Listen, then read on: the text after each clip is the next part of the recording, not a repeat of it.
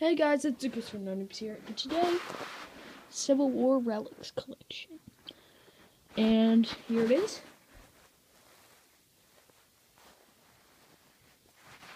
I'm going to explain what each of these what each of these are. Yeah. Alright, so our first item up is this. Took me a while to find it. My bad. This is a fire percussion cap. Because if you look, you see how it's open like that? Now take this one. Look at this. You see how that one's closed and that one's open? Closed, open. Well, that's because this one has never been fired. This one was never fired. And this one was. Alright, next. 50 caliber. Sorry, my shadow. 50 caliber musket ball. It does about the same damage as a mini ball, but not as deadly. Let's just leave it at that. Next.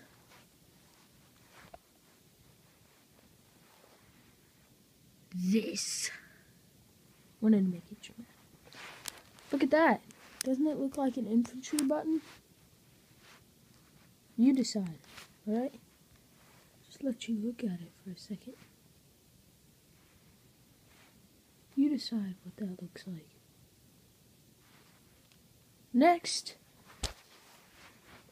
58 caliber mini ball.